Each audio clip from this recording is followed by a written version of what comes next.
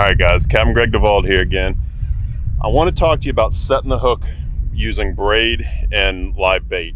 The main thing is when you feel your hit, there's no reason to do the big bill dance, cone-in set, hook set. The line has no stretch in it, and rods today are designed for this line. So what you need to do when you feel the hit, let it pull tight and then reel tight. And just like that, he's on, okay?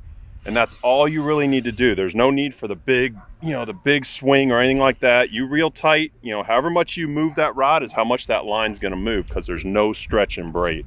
So don't overset, because what happens when you overset, ooh-wee, we got dinner. What happens when you overset is you put a lot of stress on the hook and on the leader, and that's where you get broken leaders. So again, just reel tight, and there you go. And that is dinner.